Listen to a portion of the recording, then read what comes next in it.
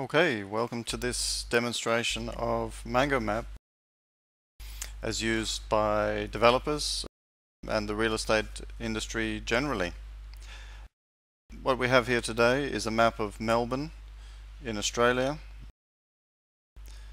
You can see the central Melbourne.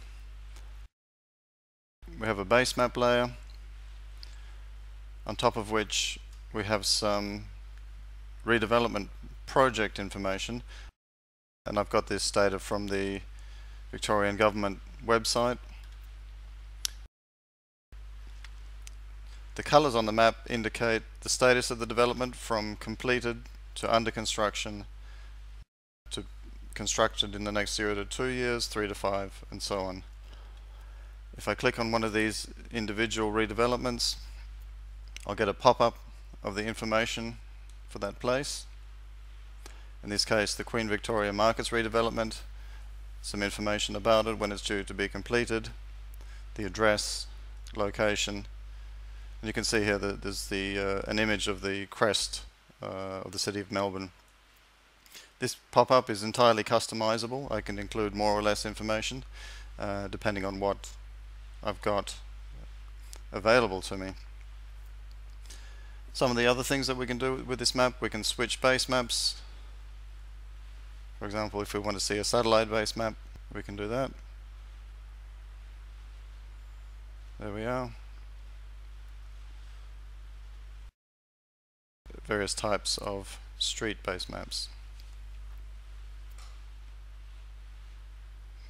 And let's go back to our light base map.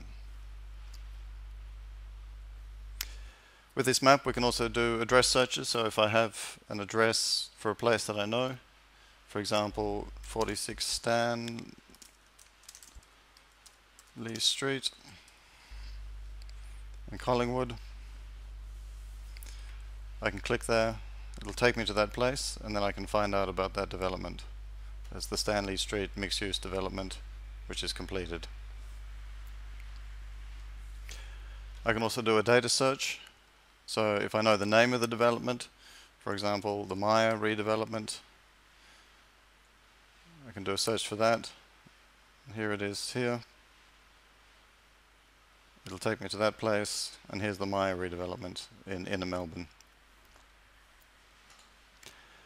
I can use a query tool here to find redevelopments that meet multiple criteria. For example, if I want to know all the construction 0 to 2 years, the redevelopments in Melbourne, I can go get results.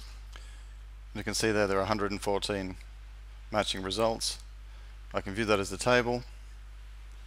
So there's the complete list of redevelopments, and I can also download that as a spreadsheet.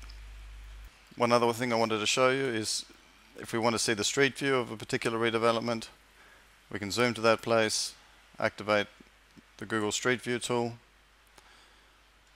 position it on the street that we want to see, and then launch Street View. And then we have a view of the redevelopment. We can also print this map view. So if I click the print button, I'll get a nice landscape map of that site, which I can reposition. I can change the text on this map. I can then print it to PDF and email it to somebody. I can also use this map to mark up an area. Maybe I want to indicate a new sketch, a new redevelopment that's coming up. I can create a sketch. Let's call this Little Lonsdale Development. Done. I can then draw a polygon around that redevelopment, color it. There we go. I can add some text.